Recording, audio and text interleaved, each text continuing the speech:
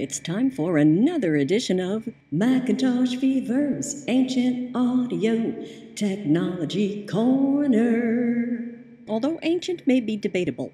So, what happens to a recording on a compact cassette analog audio tape that's been sitting around for, a few years? Let's find out. But first, this brief warning.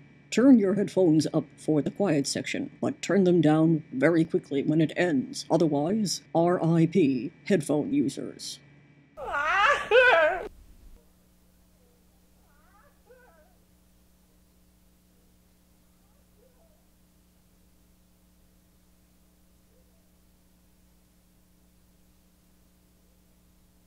That's what you'd hear if you were just sitting there listening to the tape. Now let's boost up those soft levels just a touch.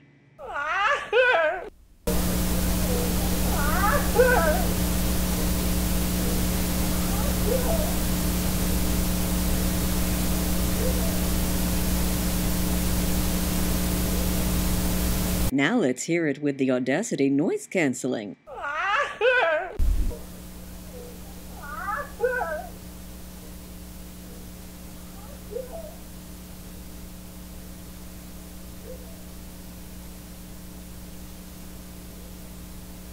Alright, let me explain. Recorded May 18th, 1991, that awful sound was me after finding out that a favorite radio station was changing formats. A little over the top much? Anyway, I was recording on a BASF Chrome Extra 2 100-minute navy blue, silver, and black analog audio compact cassette from side 2 of the 12th and final edition of Soundscapes with Enigma on 88.9 FM WERS, Emerson College, May 18, 1991, my senior year. On my second boombox, a 1988 Panasonic RX-CT 800 dual tape 5-band equalizer boombox with detaching speakers. So, the analog audio tape had been sitting in somewhat temperature and humidity-controlled storage for about 22 years until the first digital remaster in 2013 from a Sony Sports Walkman into GarageBand.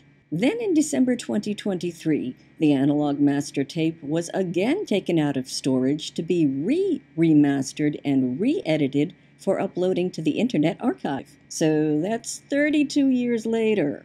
The new remaster was from a Teac W-1200 dual tape deck bought in 2022 into Audacity. This is a demonstration of post-echo, also known as print-through. Post or pre-echo, depending on which way a spooled tape's been wound, happens when a strong magnetic impulse on the top layer of a tape imprints itself on multiple windings of the tape. That is, an imprint onto separate layers that sit beneath the original recording's top layer. Depending on the formulation or thickness of the tape, a pre- or a post-echo can be heard multiples of times. Let's take this recording in sections so you can hear how many windings or layers were affected by the primary recording.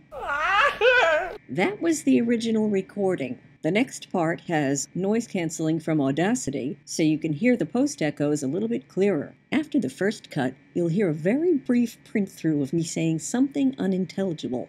Here's post-echo number 1. Here's post-echo number 2. Post-echo number 3.